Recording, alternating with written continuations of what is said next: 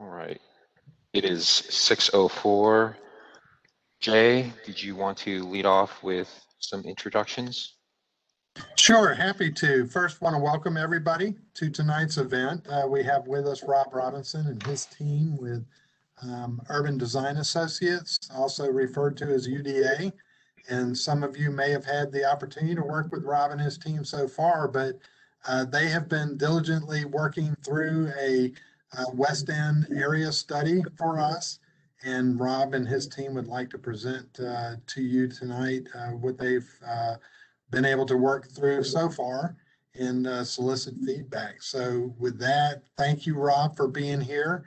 Before we get started, I'd like to recognize our Assistant City Manager, Shannon Lavrin, is with us tonight, as well as our Planning Administrator, Courtney Powell, is with us. And with that, Rob, we'll let you go ahead and start. Great. Thanks, Jay. And thanks, everybody, for taking out time on a Tuesday night and spending with us. It's not exactly Netflix, but we'll do our best. We are very appreciative of all of the time and effort from our last meeting that people took the pains to come back to the site and give us their input. It was extraordinary.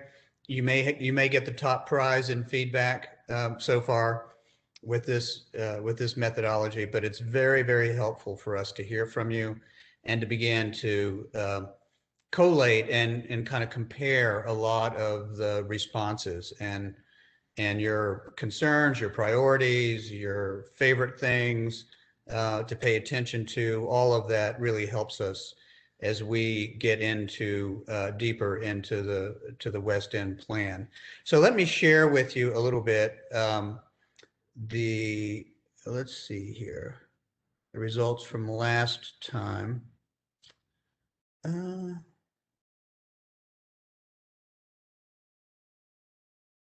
on, it's giving me some options, but I'm not sure it's giving me the ones I need.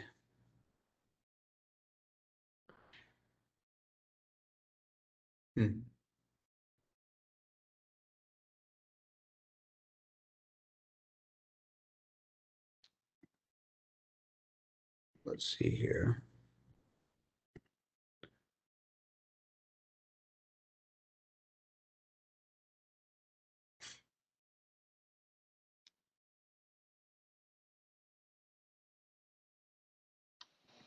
Is this something I can help you out with, Rob? Well, it's giving me the whiteboard and a file that I can share, not really giving me my desktop. Oddly enough, I can go find the presentation here. Yeah, mine has the same problem, Austin. It just shows like I can do a whiteboard or file. Did it come up? Yeah, it won't let us present yet. Let's try this again then. Okay. I'm seeing a file on the screen now. Is that Rob from you? That's me. I'm downloading this giant file. Yeah. Which may be the only way to do it.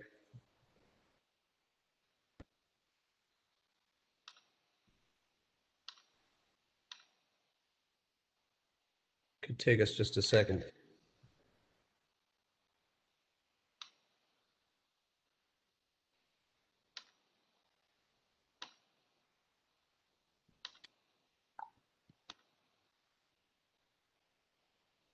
Oh, now it says I'm the presenter, so I get to take control. Here we go. That might help. Yeah, there we go. Thank you so much. So when we talked last time, about a month ago, we were in this very initial phase of the process where we were trying to get input from folks who live and work in and around the West End, and then began to look at that information that you were kind enough to send us, and began to start collating where there's consensus around some of the some of the issues that you've identified and opportunities that you've identified. So here we are in April and May, and our team has sort of sifted through the input from those sessions that we got from you, and working with the city team on thinking about and exploring opportunities for the West End as we move forward. So tonight we've just started this idea of testing some options that we could consider going forward, a lot based on your observations and the sort of cross current with our own observations of what's happening in and around the area, and then the counsel we receive from the city team, which is very helpful.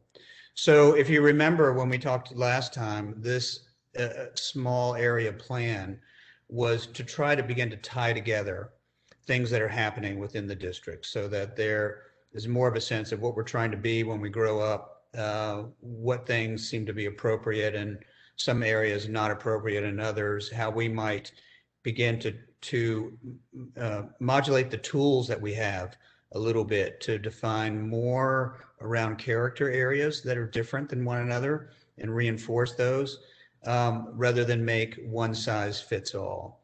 So a lot of this too came about by thinking about the connectivity between different neighborhoods as the city's growing, and then agreeing on what are shared addresses where we're fronting common city streets and park spaces. What are we trying to do there? Is there a vision for what these places want to be, and how best to think about the tools we have to both balance the scale of different buildings that are coming into the neighborhood now that may be larger or different in typology than what had grown up there historically. So a lot of these things that happen on a day-to-day basis and happen very quickly in a market like we've all been experiencing over the last decade, and particularly in Greenville, where you've seen so much growth happen so quickly. So we spent a lot of this first part just trying to analyze the patterns that we saw, building patterns, land use types, inherited development patterns that are changing now as new development comes in, and just begin to understand how these relate to one another. Everything from buildings and land use to street networks, how it's working, how it's connecting, how it's not connecting so well, where are all the stoplights happening, how are people getting in and out, and then the building patterns. So, what's happening on the ground, as we talked about. So you can sort of see on the left, those are just the footprints of buildings, and you can see the larger scale of buildings that are generally happening in the east, and then feathering out to much smaller inherited patterns in the west side. The inverse of that were all the surface parking lots that are still embedded within the West End neighborhoods, and we sort of forget about these, but they were mentioned a number of times to think about how those ultimately fill up with active uses.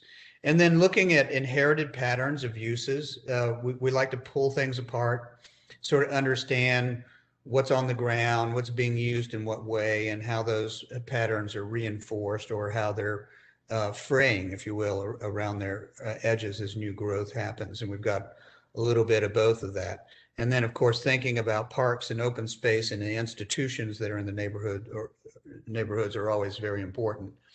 Now, we sort of see the world of possibilities through a zoning map, often about what's allowed to happen where.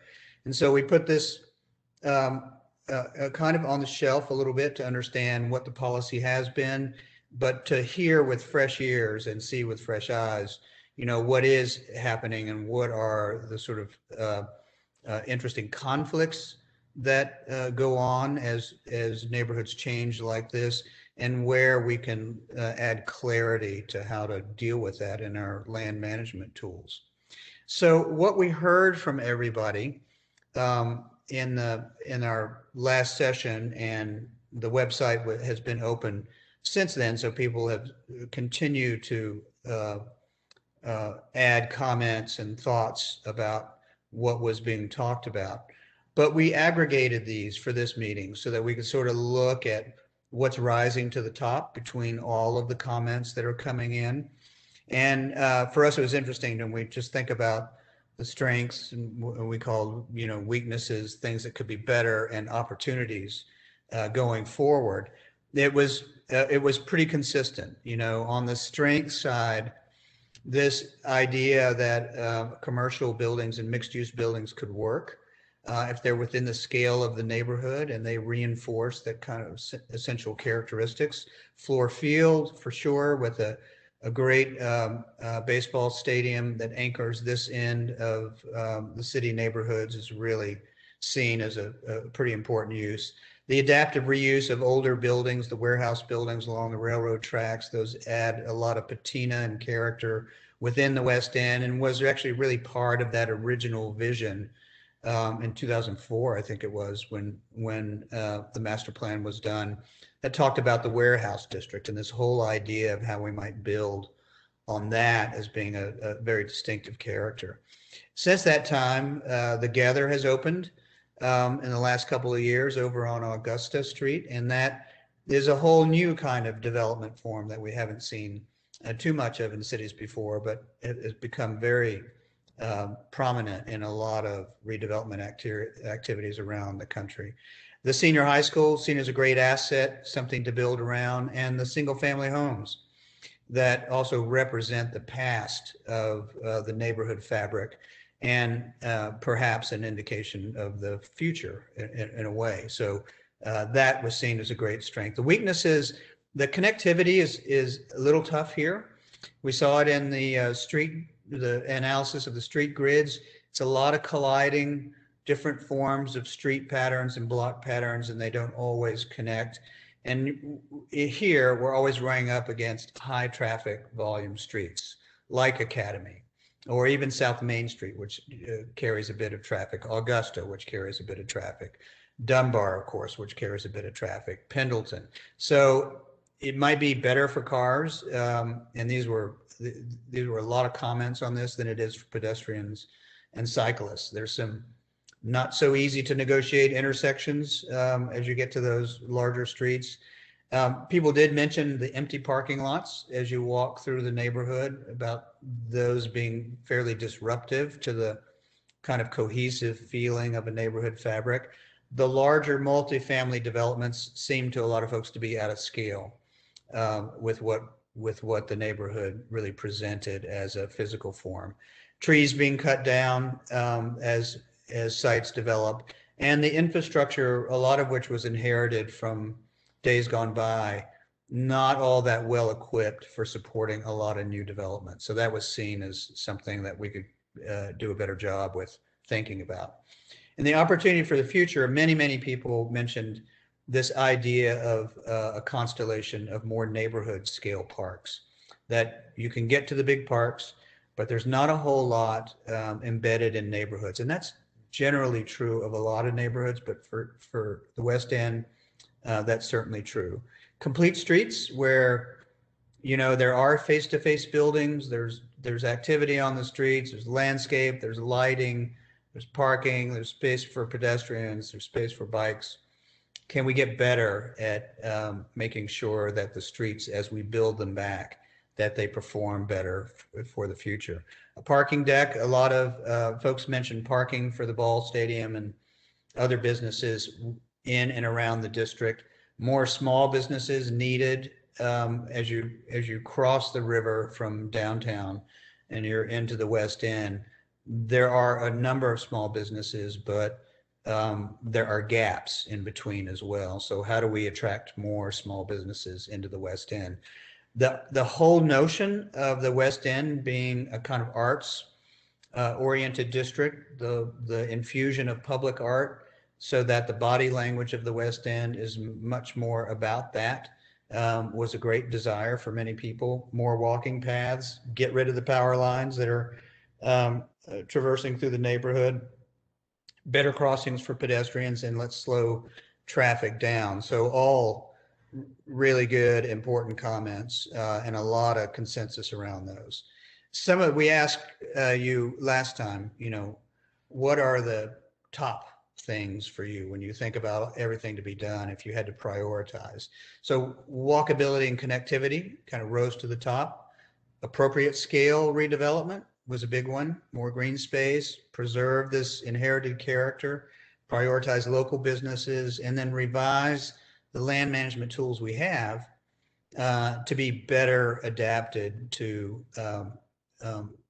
really create the kind of West End community that people envision. We did ask too about if you had favorite places that you thought served as good examples as we move forward in thinking about this. And I will say the vast majority of responses were Greenville, because you do have, you are in a class by yourself. It is a remarkable place to reference. But as we look around the country too, at other neighborhoods and how neighborhoods are trying to keep their flavor and also introducing that sort of less formal quality, small shops, local businesses, rethinking the way the streets work. How do you increase and enhance the pedestrian realm? So this idea of local character and connecting people together were the themes that ran through many of your suggestions for that. We asked too about the future of certain streets. South Main Street was a big one because it gets so much activity, and it has a pretty recognizable and identifiable sense of scale and character. And you all generally commented that this small scale local character was exactly what you love about Greenville and about the West End, and to lose that would be like losing your soul almost, you know. So how do you retain that kind of inherited character when new development tends to be much bigger in scale and massing? The walkability and connectivity, this idea of keeping pedestrians engaged, what that meant in general was that there are too many missing teeth, too many gaps throughout the neighborhood where it hasn't really filled in yet to be a sense of a cohesive district or cohesive precincts here. And South Main was certainly that. As you get to the stadium, it starts in a way to run out of frontage along South Main Street. So how does that retain its character and redevelop at the same time? Augusta was very much the same. The notion that it could have a much stronger pedestrian realm was shared by many folks. It's sort of jammed and wedged in there a little bit, and it changes from North Augusta to South Augusta. But this idea of really enhancing the pedestrian realm along that street was a big one. It felt like this was much more of a neighborhood serving uses, you know, they're distinct to the West End. Art with the theaters and the whole focus on the arts community here. Could this area really develop much more in tune with the arts than just becoming another commercial node? So keep it funky, keep it human scaled, acknowledge where its roots came from. Don't make it like every other street in the city. And then running through the heart of the West End is Perry Avenue, from Rhett, coming from the downtown into Perry, which takes you out through the West End. And Perry really represents a neighborhood fabric that has been there for many years and has changed over time. Some of it's gone away, but new infill into that single family neighborhood has been pretty robust. So the idea that this is very distinct within the West End, that keep that family neighborhood feel, is important to the growth of Greenville, and everything else is growing. But the retention of those kinds of neighborhoods is also really a hallmark quality of Greenville. Green space, there are no little kind of pocket parks or neighborhood parks here. Is there a way to introduce those as the surrounding land develops? And then on the land management side, the tools that we have now, people felt that they weren't as effective at maintaining the neighborhood scale, that there's a lot of tendency to want to just increase density and completely flip the character of a sort of legacy neighborhood like we have in the West End. And then walkability and connectivity. Once you get to the streets like Academy and you're trying to cross, that gets to be a really hard thing.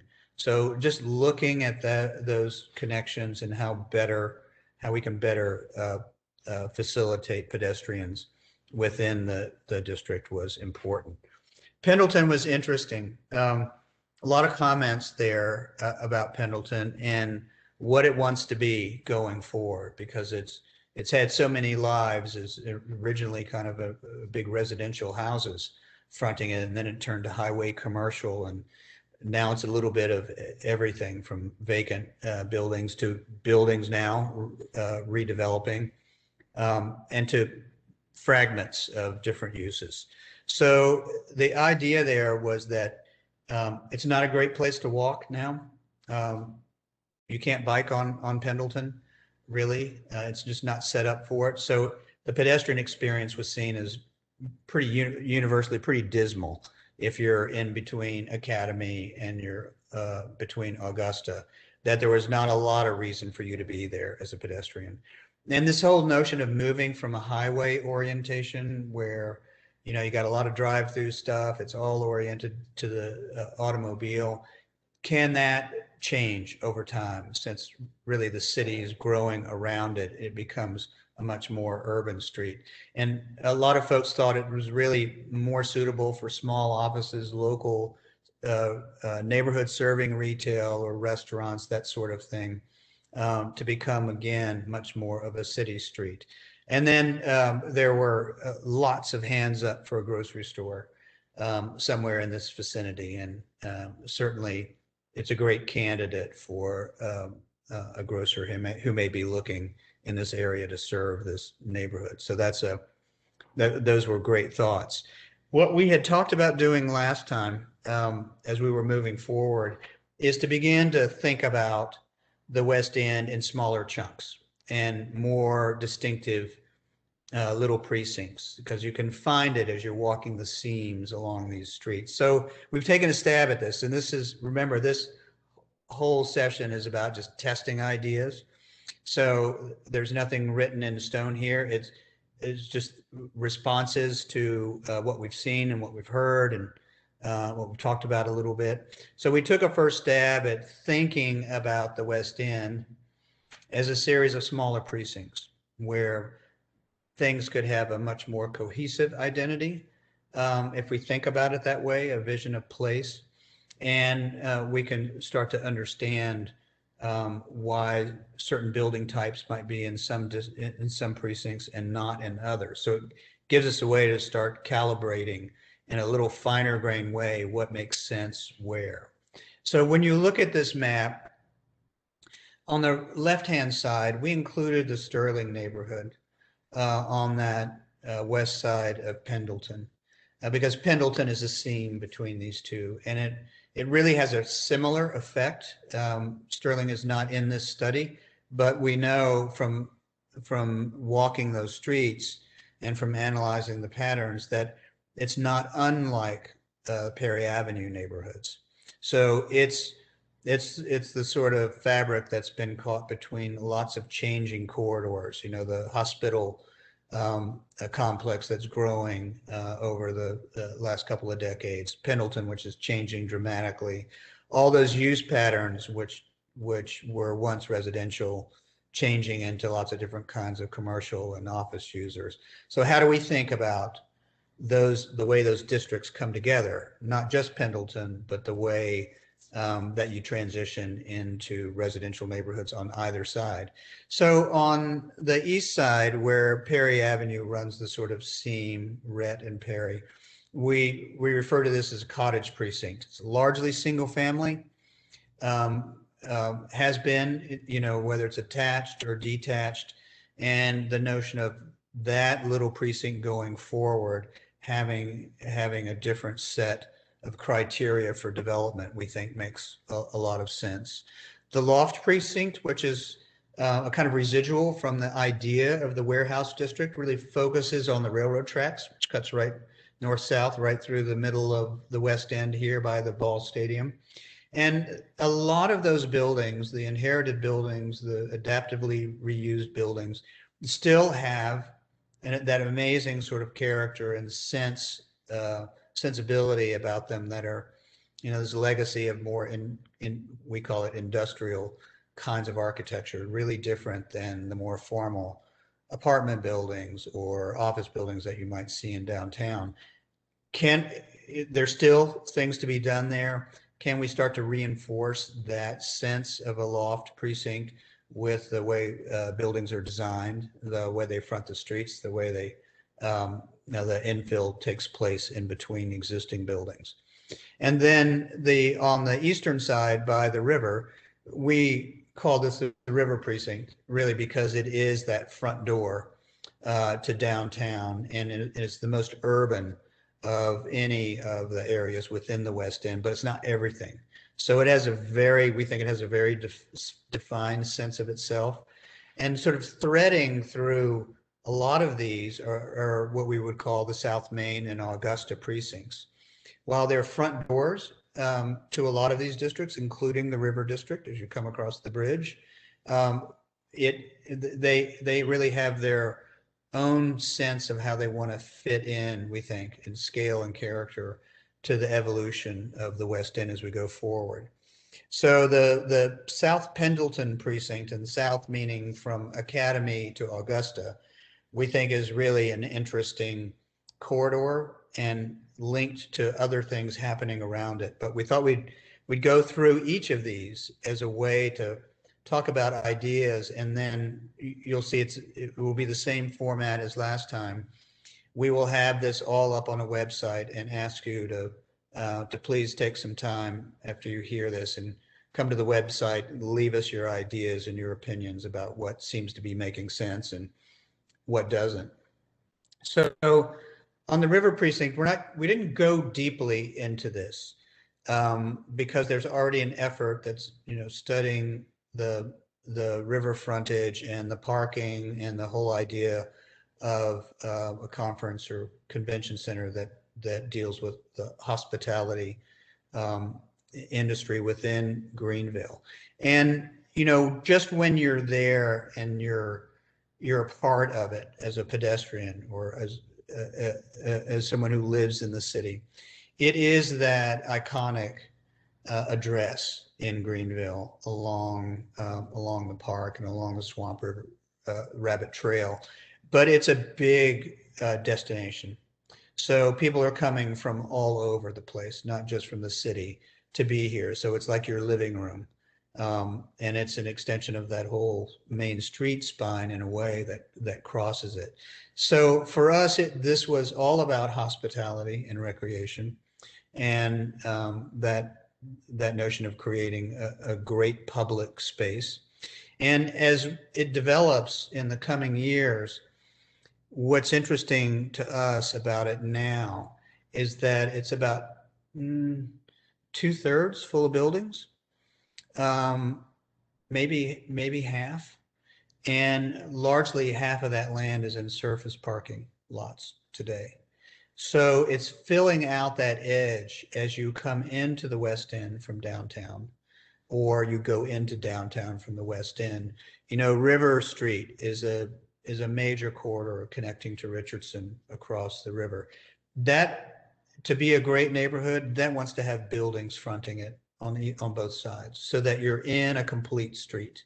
When you're in here, you're not at the edge of something that's really serving a citywide population or a destination kind of location. So as it builds, however it builds, with whatever uses, that's to begin to line the River Street as well as Falls Park Drive, which takes you right back down to South Main Street, so that you feel like you're in a place that's completely alive, where it's buildings facing buildings, making great street spaces, and the parking is on the edges or underneath.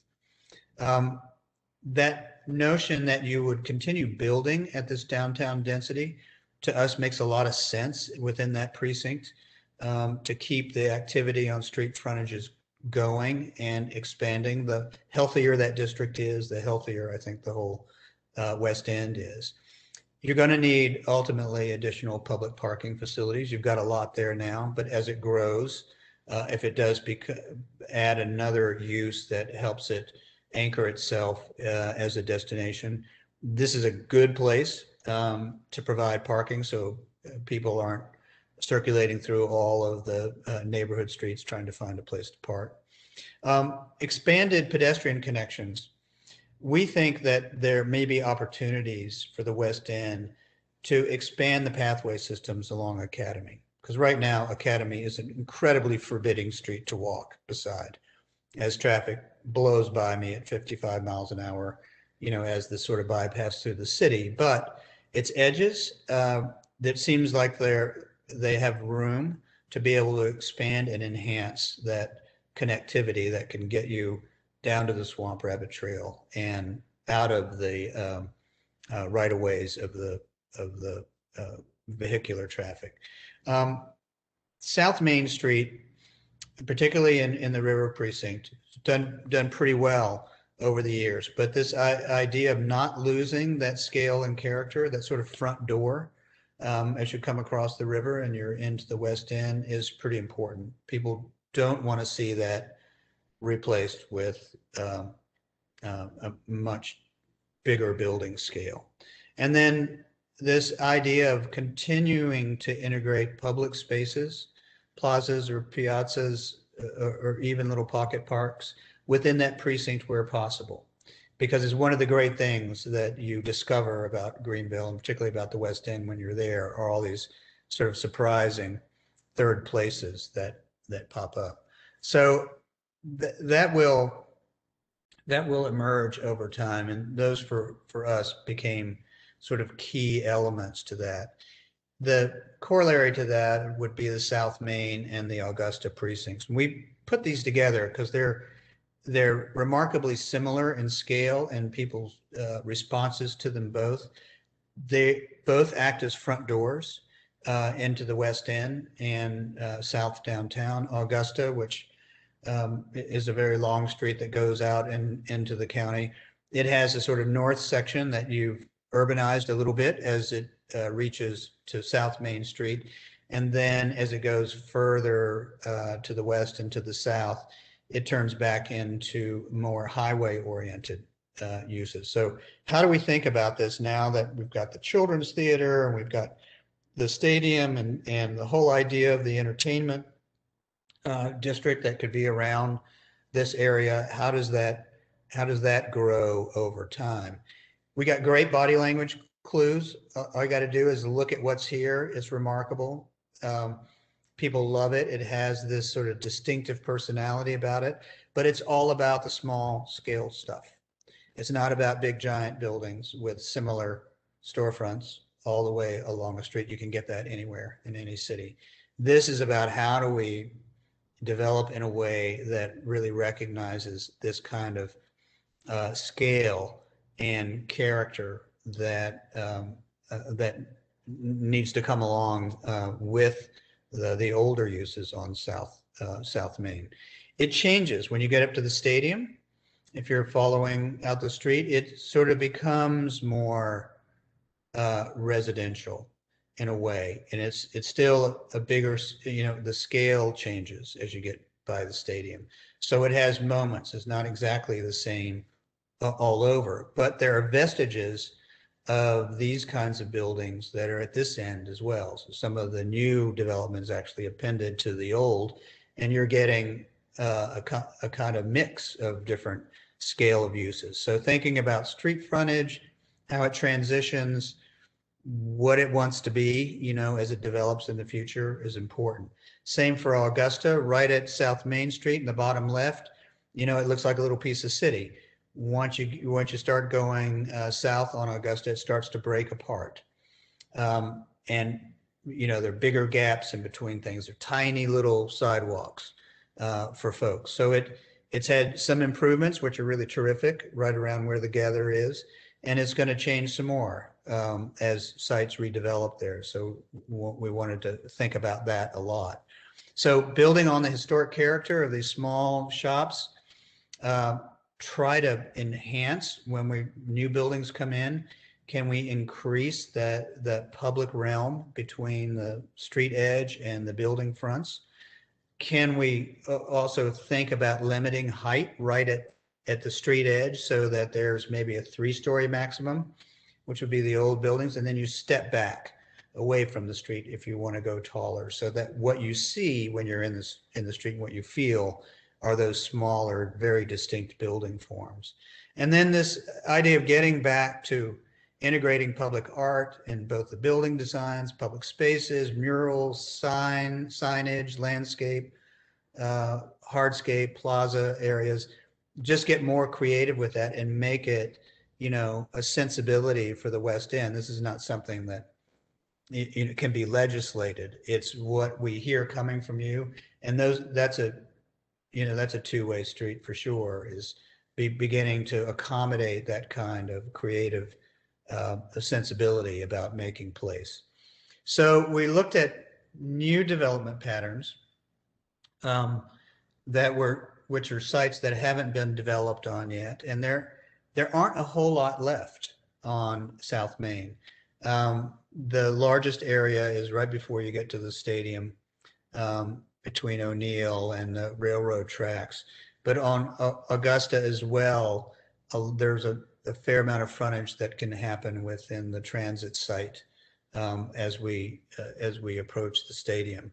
We thought there were a couple of interesting opportunities here, particularly with that, I call it the Augusta Triangle, because you can't really tell what's going on inside of it. You only see the frontage occasionally on South Main or the frontage on Augusta as it splits away from it. But along the railroad tracks and adjacent to the stadium, you know, long term, you'd love to see the railroad tracks become something else. And that may happen, but it takes a very long time in cities. However, if we're thinking about redevelopment in this area, the thing that's missing a lot is pedestrian connectivity from South Main to Augusta, and from the stadium on both sides of that. How you can get into the district if you're on the south end, or if you're on the west end or the east end.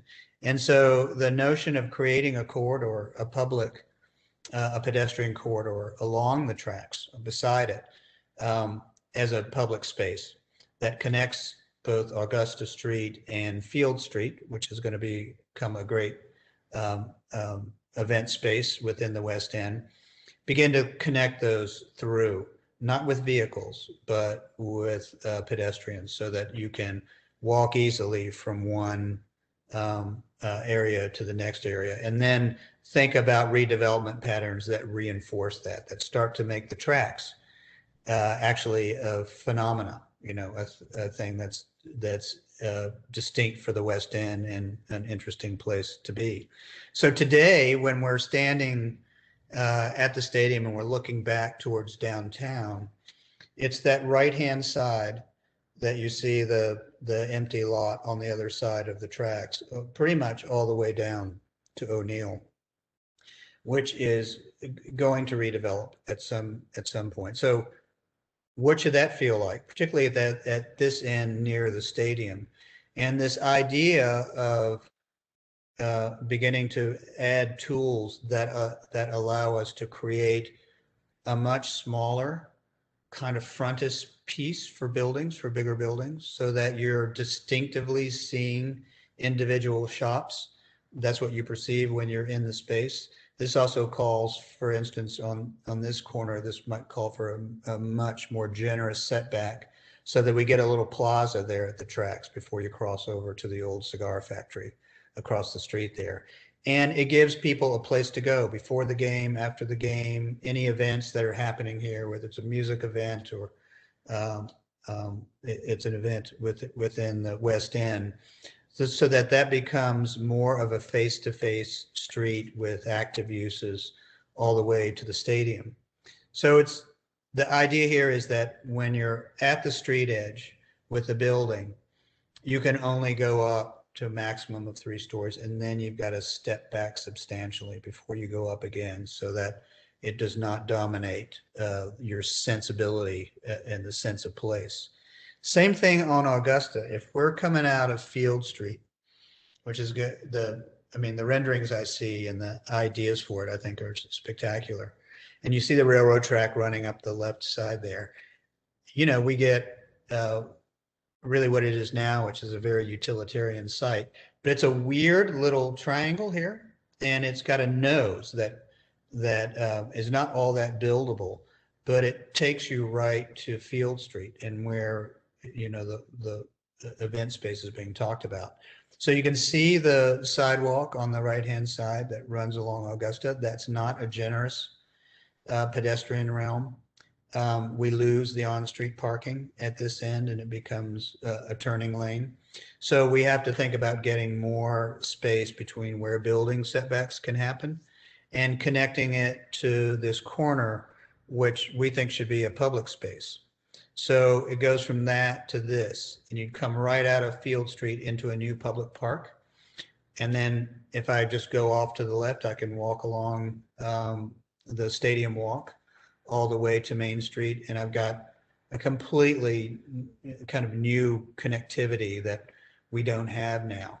And Augusta is the same idea. Keep the scale small, keep it individual. The idea that you're expressing individual shop personalities is not one big architectural phenomena, and widen that public space that's showing double the amount of sidewalk along Augusta on this edge than it has today.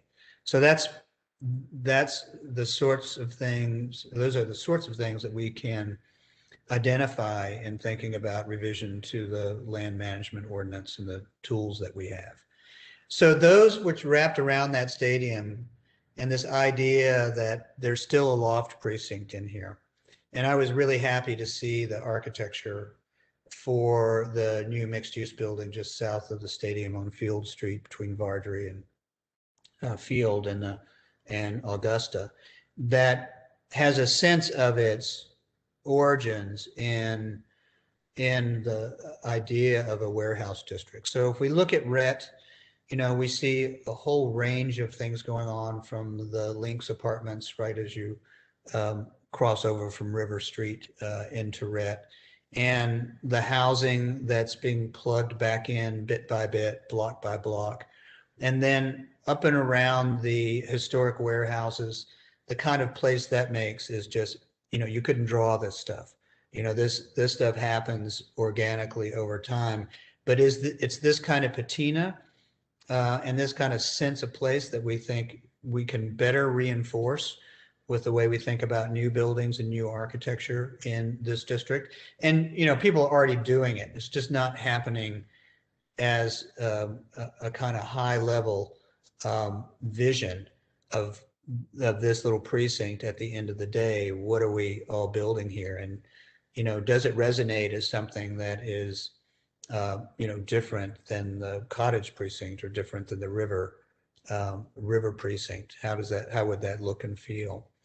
And then, you know, it also again brings us back to that end of South Main Street on the stadiums, because the stadium itself has a kind of echo of that sort of architecture and that sort of scale.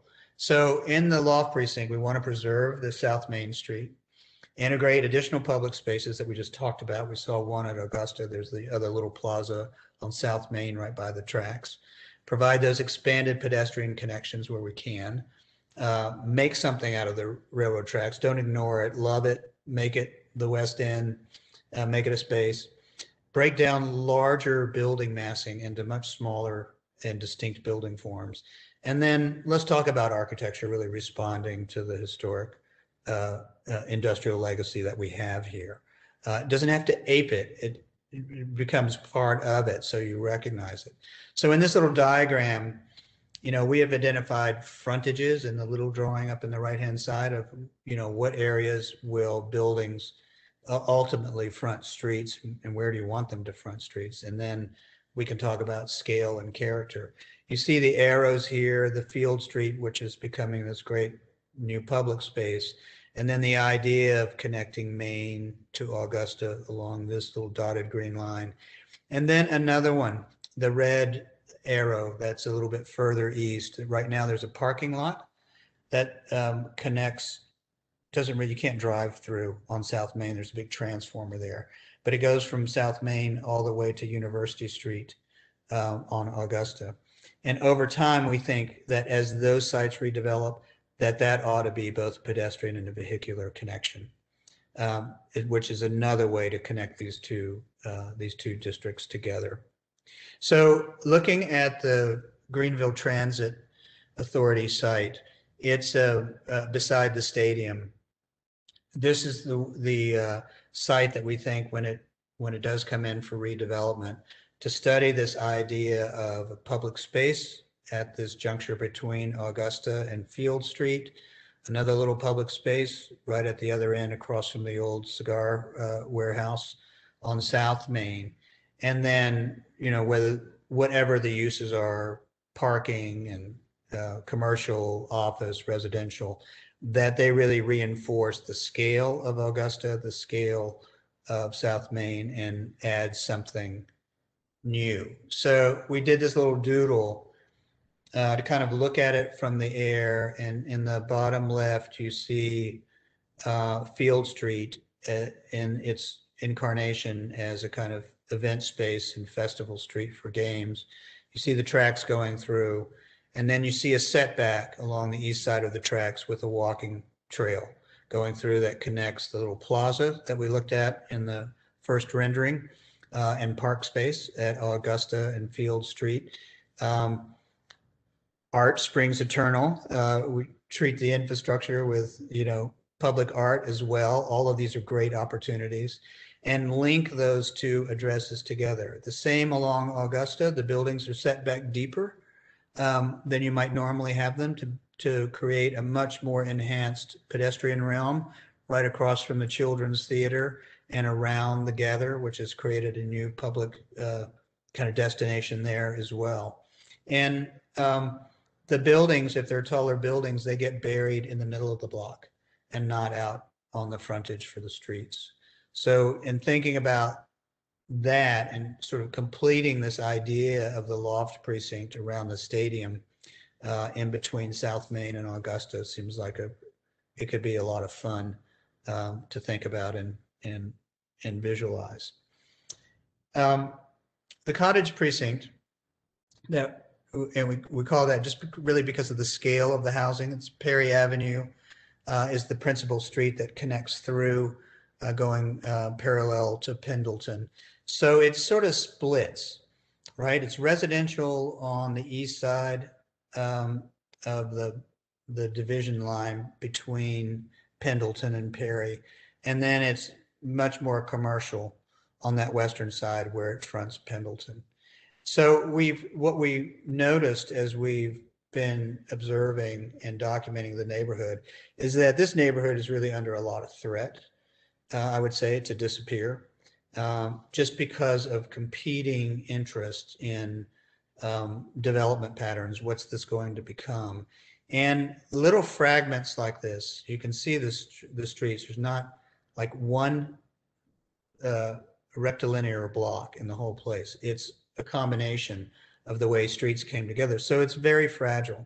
And to keep places like this healthy, it's really important that we think about the scale and character and reinforcing that so that it grows as this amazing little single family kind of enclave in the middle of everything else that's happening around it. It's got big streets on the north side with Academy, Pendleton is blowing through.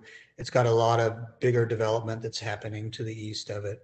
So, and thinking about it, when we looked at what was happening in and around it, there's a lot of new single family housing, both smaller attached units as well as single family detached units. But by and large, the building forms and the setbacks and the front porches are all part of the ethic of building new single family housing in that neighborhood. And we think it's a remarkable resource. You don't have a lot of it throughout the downtown, these close-in neighborhoods. So what we do have, begin to reinforce it because it's got a big range of small cottage houses on the side streets, represents a lot of diversity and economic integration. Those to have the chance to kind of get refurbished and pulled into the future too, we think is a great opportunity here, rather than tearing everything down and redeveloping at twice the density. So that's that push and pull in areas that are developing very rapidly. And so you kind of have to make a decision about what's the best for the West End in general, and how do we do this in a way that's more coherent. So in that precinct, as we look at it, it's really about infill, sensitive infill, and reinforcing those patterns to make that, to help this neighborhood become whole. And once it has that sort of confidence, face to face on the same streets, houses with houses, the scale being pretty delicate within there, we think that is what for us makes the most sense through the future. So it's maintaining the scale and character. You know, there's a lot of character here. For instance, these are two brand new houses on the right-hand side. One of them is just a little single-family cottage. The other one is a two-unit house. But it doesn't matter when it's the right character and the right scale. It all works together. So we would recommend that we modify the land use regulations to define much more appropriate building types for this little precinct, as well as for the others. But looking at these lotting patterns and adjacencies are going to be pretty important. We need to bring in some love on things like lighting and sidewalk repair into the heart of the neighborhood as things have developed pretty rapidly. But for instance, to have the same beautiful little South Main fixtures find their way into the neighborhood versus Cobra heads tied onto telephone poles, I think we can do better, and begin to send that message back to all of us, who walk it daily or who visit. And then think about how we handle where commercial development, like fronting Pendleton, or the commercial development that fronts Academy, how we create better transition zone standards between single family lots and commercial lots when they butt up against each other. So we took one of the sites, which was a state office building that no longer has its offices in it. So it's a full block, and it's a land parcel that straddles between the single family character on the north side of Perry, north and east side, and Pendleton, which is largely becoming commercial of one sort or another, and has been. And on the right side, when you look at a site like that is that large, that might come onto the market, the idea is that we really split the program. So on that north side, this represents single family can be attached, can be detached, with its open space requirements being a little neighborhood linear park facing Perry Street, to give that whole neighborhood a kind of core identity in the middle, and provide a great amenity for everybody who's living in that district, not just along Perry Avenue. And then on the Pendleton side, you might do more density there. It's a bigger site. You might structure park that. To make the whole thing work, that we think would be a pretty interesting kind of trade-off. But that's something that we need to all weigh in on and visualize for the future, because redevelopment happens at a pretty quick rate. So you can see a little rendering here. We're standing on one corner looking towards Academy Street, right? You can see some of the little houses to the right down there. And what's interesting about this land, it's parking lot all the way around the building. And then as you get to Perry Street, you go down a little hill and it's flat. And there are these beautiful trees on the corner. You could not make a better park. So it's relatively flat. And what we had shown is that the new housing would not front a street, it's fronting the park. So it's got a pathway along the top of the hill. You can sort of see it here.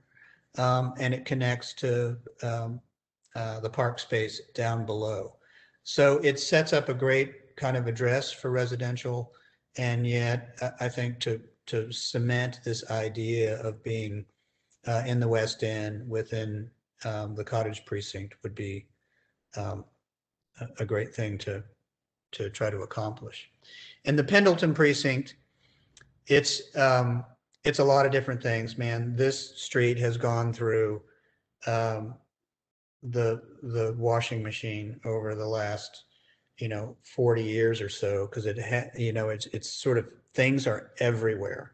There's some things that are up against the street. There are other things that decided that they would orient themselves from Alexander to Pendleton instead of parallel to Pendleton and I'm sorry, to Arlington and Pendleton, rather than parallel to the streets, to follow those sort of inherited patterns. So we've got a little bit of everything. This is going to take a while to redevelop, but it's clear that it's already happening. And how do we make sense out of it in the West End?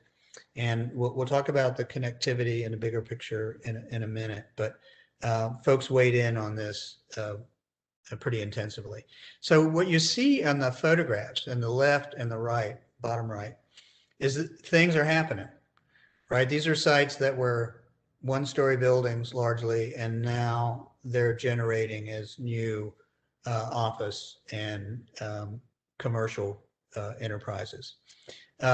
So what I find interesting about it is that they're really unsure about how to front Pendleton. Not quite sure where the public realm is, what to do with the edge of the street, how to behave, because they're alone. There's no real coherent vision for it. So we met after your input with the city team and the transportation engineering staff and others, and talked about what are the options here. What can we think about? How much traffic is being generated here? What does it mean? What are the limits? This is a state-owned right of way, and what's happened in the past that might point us to success in the future. And coming out of that was in sympathy with what folks told us in the last meeting. Right now, we've got 4 lanes that come through from Academy all the way to Augusta. Could this not be 2 lanes? Does it really need to be 4 lanes? Where are you going in between those 2 points? And could you convert the 2 outside lanes to on-street parking? Can we add bike infrastructure on the street without getting killed, right? How do we do it in a way that really promotes that kind of option versus just for the hardcore cyclists? And then this seemed to us like an area where you're going to want to regulate setbacks block by block.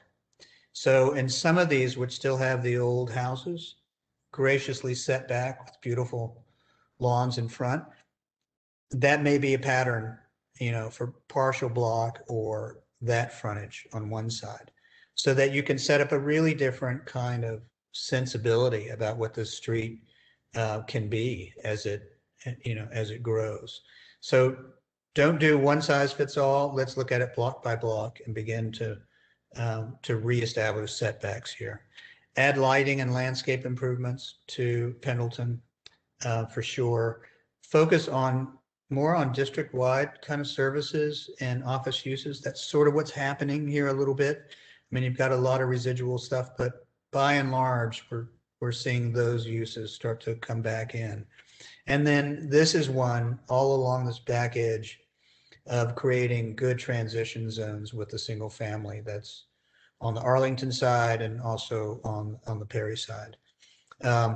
To do this kind of stuff, and you guys have been successful in Greenville doing this. You did it on Augusta Street. We'll look at another example. We've got to implement on the land use regulation side curb cut reductions. You can turn anywhere here on this street. You don't need a light. It's all parking lots in the front, and then create some what we call cross easement access. So one property next to the other, we're going to have you really want your circulation to come off the side streets and not a free-for-all along Pendleton. So those are the sorts of requirements for that. And then what we looked at in terms of a redevelopment scenario, you can see the frontages in the dark purple up in the little diagram in the upper right.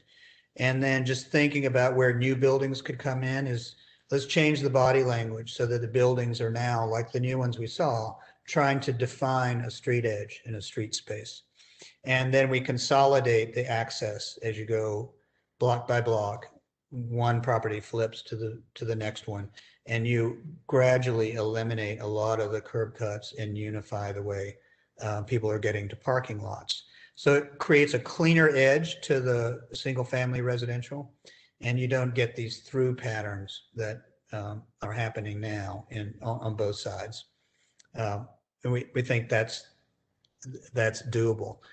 We did, when we started talking about, oh, what to do with Pendleton, I realized that you already had done it up at the West End Village. Same street, traffic is a little bit different. It gets even a little bit more hectic out here, but the whole transformation that you were able to make as a community to turn this from a strip center and 4 lanes of moving traffic into a parking street and a little commercial street that is fabulous is, you know, let's take the lessons we've learned there and see if we can build on that to come back towards Augusta. So if we just kind of look at it diagrammatically, now there's the state office building on the right-hand side that we talked about, remembering when it was full of offices with all the parked cars.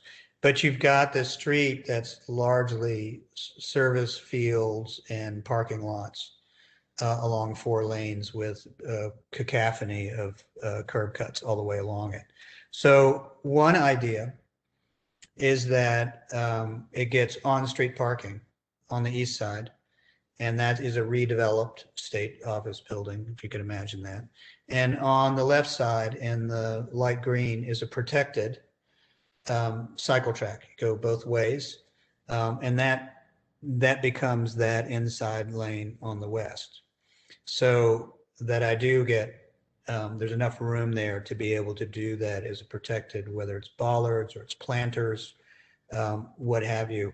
It's just, it makes it much more usable and much more friendly for bikers within the city. So that's one option that we want to look at, and we'll talk to the state about it if this seems like a desirable thing. Another one is just to take that walkway on the east side and double it as a multi-use path. So instead of just a sidewalk, it's like Indianapolis. If you want to go online and look at Massachusetts Avenue there, that's the way they treated that street. So you can do bikes and pedestrians, and there's still room enough to have a forecourt into the buildings. And so there's no bike infrastructure within the street, but on one side of it. The other side remains a sidewalk, but now you got on-street parking on both sides. So that's another option. And then a third one is you would still only get on-street parking on the east side, but you could have a protected bike lane on one on either side. It doesn't have to be aggregated. You just can't get 2 parking lanes, 2 moving lanes, and 2 bike lanes in what you have now as a section for Pendleton. So those are ideas about increasing the pleasantness of it. And you can see on the left-hand side, you see how deep those lawns are, where this is a block that has 2 of those houses in it. So, you know, can you set up a kind of body language there that becomes a great green on one side of the street. The other one has building logic that gets pulled up closer to the street. And then the last one, where you have unprotected bike lanes, which are a little bit, they're about 4.5 feet. You'd like to have them about 5. It could work. It's just not as comfortable as the other 2. So there's ways to do this. So if any of this interests you, please weigh in. And so we just drew it from the air. And you see it now in the sort of horrible Google photograph up in the upper right. And then we just illustrated the one when it has the cycle track on the west side, and that whole street gets to be a totally different kind of character and feel to it from what it is today. So those are the thought about each of the precincts and ideas about those. And then we were just noticing, on the citywide scale of things, the whole opportunity to connect the West End Village to the Augusta Triangle in the stadium feels like the absolute right thing to me in Greenville. That those are two nodes that kind of could define this sort of edge of town. The site that we were just looking at, which is squarely in the middle, could also be kind of this geographic center if it's done correctly, so that you can connect the two ends of the barbell, if you will, in the middle along Pendleton. And we've got St. Francis and the Bon Secours Hospital site, which is a lot of employment right there, as the big node that's here for employment. So thinking about how Pendleton can be a vital kind of connector to those nodes along Pendleton, I think is pretty exciting. We know that there are a minimum of 3 intersections that have been studied, are being studied, and need to be improved for crossing and pedestrians. So that, just to mark the South Main Street, it gets a little awkward there where it hits Pendleton. Are there things we can do there? Perry, when you try to cross Academy, good luck. You better be in a hot air balloon to make it across there. It's not such a great experience, because no real way to do that as a pedestrian. And Pendleton and Academy, that's just a high traffic volume. You don't want to be anywhere near there as a pedestrian. It's really unforgiving. So getting those tuned up for being better neighborhood serving crossings is a big deal.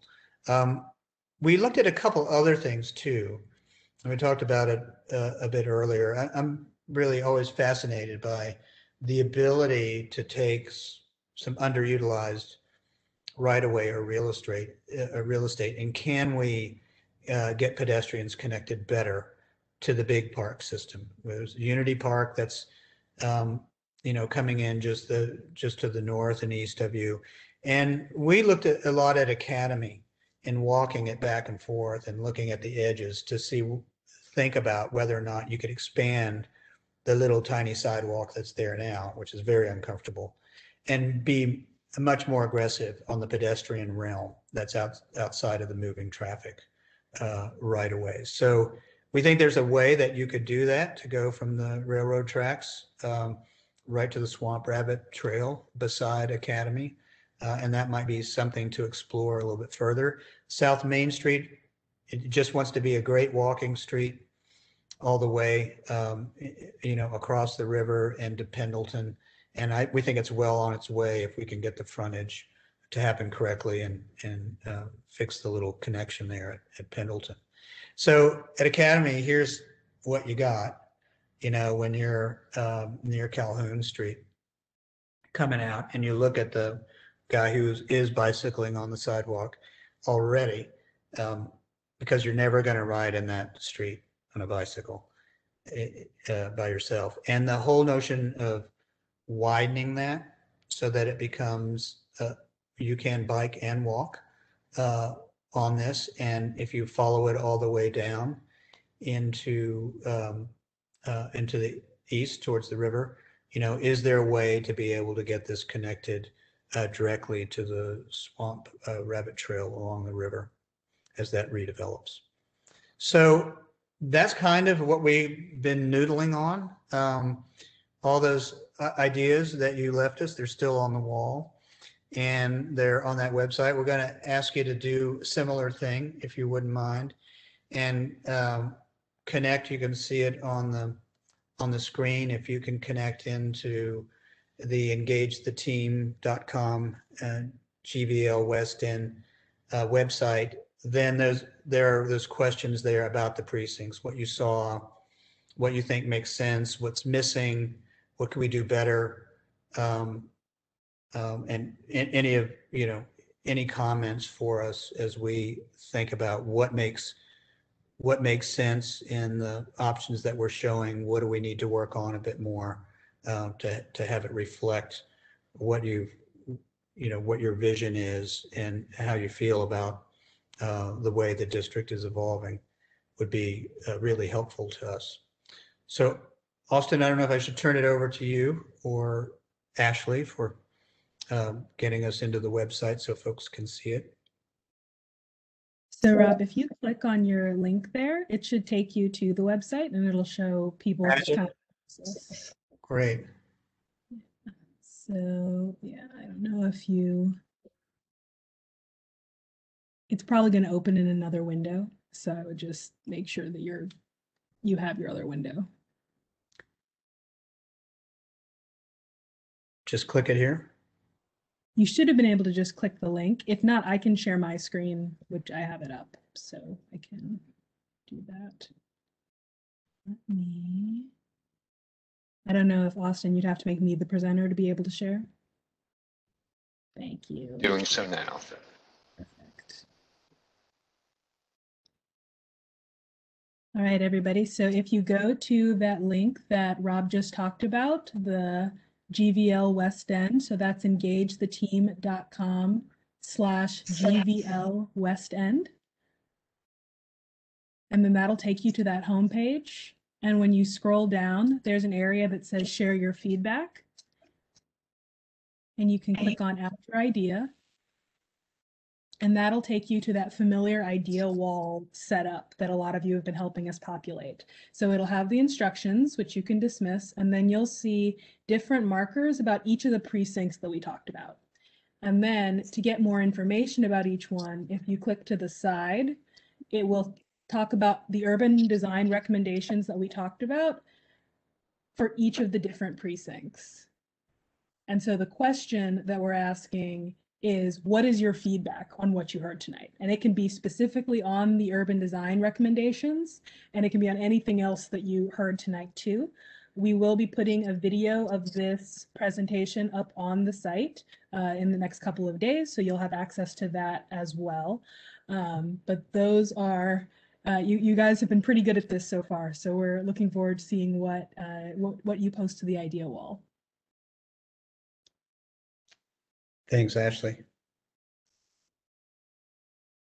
Stop sharing.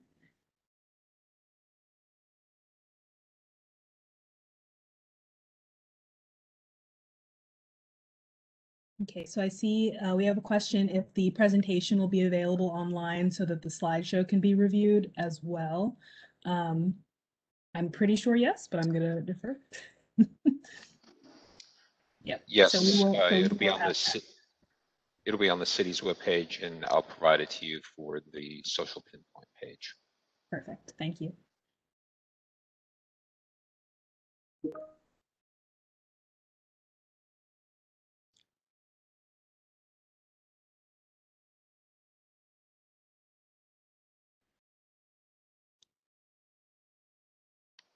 Did you wish to go into public comment, Rob? Sure, that'd be great. Great. Happy to do that. So everyone, if you're an attendee and you're joining us tonight, what I'm going to do is, well, actually, first off, we do already have one. Margaret, hold on for a second, and I'm going to unmute you. Margaret, you are now unmuted if you'd like to say your comment or question. Thanks. I wanted to be sure everyone knew, though anyone who lives here probably already does, that on that empty corner across from Cigar Factory, we have a newly paved parking lot that they laid mulch down and have landscaped. Looks like it's only waiting for street lights to be fully operational and a pay box. But the city has not done a very good job of planning a way to walk from the end furthest away from the stadium to the street. So, that's going to be landscaping that gets walked across all the time. I really like the setback idea that was mentioned about lower scale by the street and then taller further back. I also think I have concerns about the left hand of the city not knowing what the right hand of the city is doing. You're talking about the cottages district, but there's already a plan afoot for pretty large townhouse attached housing complex all set back in there on in that Perry area, tearing down some of those single family homes. So I also love the Pendleton Street ideas. I think I would vote in favor of the wider multi-use and keeping parking on both sides. And I'm saying that as someone who walks Pendleton Street far more than I drive it. I think that pretty well sums it up. Definitely improved walking across Academy and Pendleton. We live in the ball fields. We own a condo here. We walk these streets just for recreation all the time. We go up to the Family Dollar. We go downtown. We walk them all. And trees along Pendleton, because that's really hot in the summer. Yeah, yeah, good point. I think that's enough for my 3 minutes. Thanks, Margaret. Thank you. Next up will be Danielle Fontaine.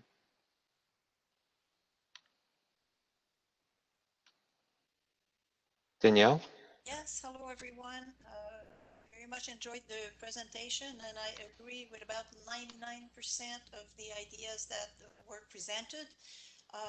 The one thing I did not hear anything about at all is affordable housing, specifically in the cottage area. And I was a little surprised about the low density presented there. I think it was proposed that new housing would be 1 to 2 stories high. A lot of the older housing already reads as 3 stories high. There are tall homes with elevated porches, 2 stories, a tall roof. So the scale to me, I think, can easily go to 3 stories high, maybe a little more in the inner area of where the Mosaic district development is proposed. But I think what I would most desire to see in that area is affordable housing that does not read as affordable housing, that is totally integrated, where you can't tell who's in affordable housing, who's not. And I think that is extremely important to keep a mix of income in this part of the city. Super, thank you. For all other attendees wishing to speak, in just a moment, I'm going to unmute you all. If you would like to speak, please state your name, and then after that point, we will mute everyone again, and then I will unmute you individually for your 3 minutes. And Now unmuted, please state your name if you'd like to speak. one of them had a multi-use pathway, and on the opposite side, and on-street parking on. Ms. Barrett, Well, you'd like to speak for 4 minutes? I mean, this is a plan, dear. We gotta fund it and make it happen, but it'll eventually happen. All right, I am not hearing anyone raise their voice. Maybe we'll give it another minute or two. Try again.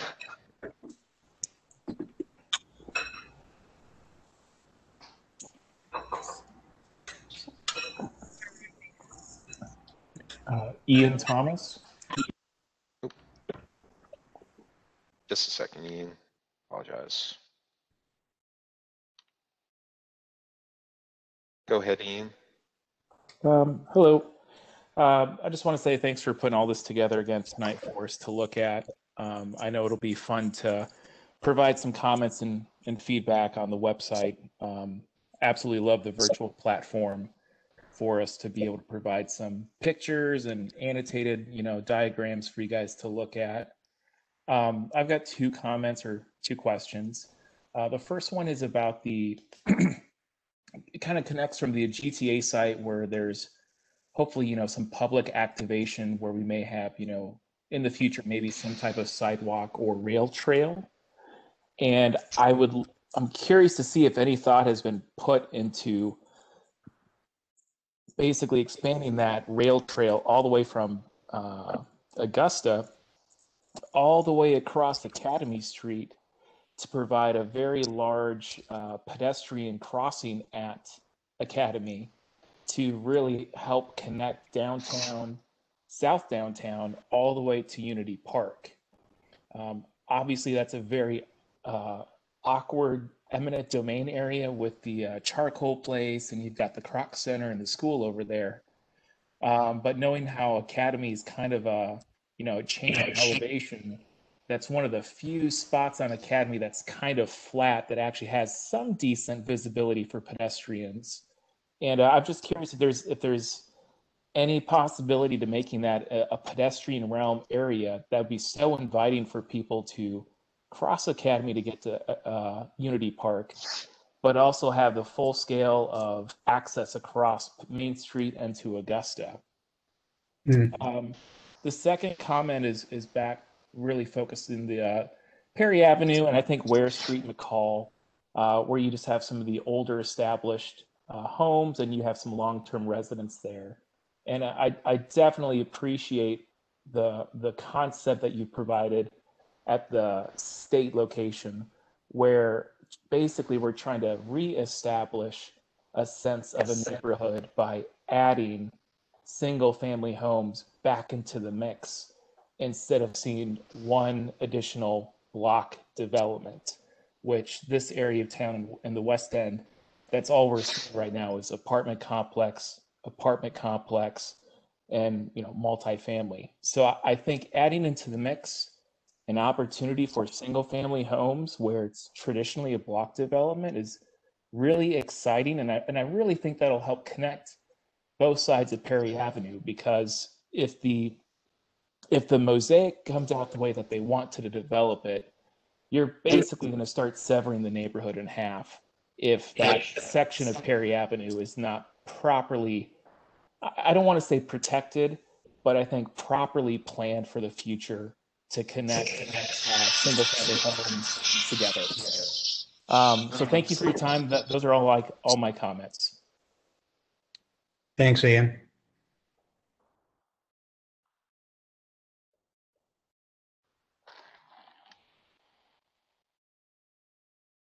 I am going to unmute everyone again. Again, if you wish to speak, please state your name, and we will then mute you all and then unmute individually.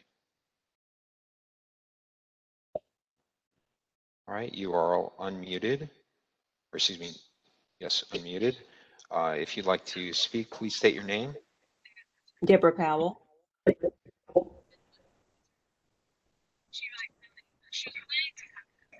Anyone else besides Deborah Powell? Please state your name.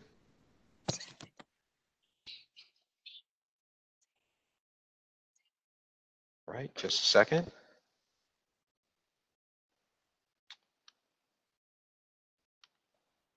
Go ahead, Ms. Powell. Thank you. Mr. Robinson, thank you so much for the thoughtful consideration you put into all of these ideas. I think fabulous. I don't think they're cookie cutters. I think it's unique, just as we feel like the West End is unique. And I really like the word pictures you gave us too. Helped, really bring a chuckle here and there when you aptly suggested you needed the hot air balloon to get across Academy safely. But some of those things make it so entertaining, and it helps us visualize exactly what you're talking about because we live with it. But I wanted to just make a disclaimer here that Rob Robinson has not been at our dinner table. However, he could have been, because I felt like some of the language about the cottage area, we live in that area, and the words that you used so aptly stated, we feel like we're under threat and it's fragile and we need to keep it healthy, and thinking about the scale and character that's there and protecting it. I just really love the way you put all that in succinctly into words.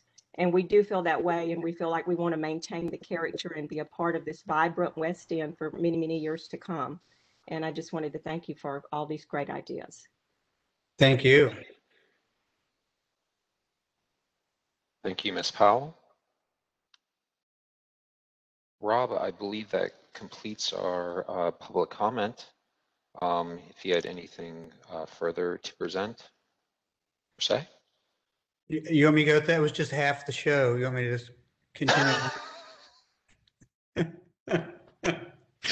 So I know it's a lot. It's like drinking out of the fire hose for everybody, but I will say it's in proportion to all the responses we got back. So we were delighted. It is interesting. I'm not a big fan of virtual meetings myself, but what we've noticed with this process is that it's given everybody more than ample time to think about it, add comments, and they've all been very thoughtful and very helpful. So thanks to everybody for enduring yet another Zoom meeting to get input, but it's vitally important. Yeah, there are things that we presented, right, which are different than things that are happening at this very moment. And you like to be out as far as you can in front of all this, but you guys are. It's a new chapter every day because everybody wants to come to Greenville.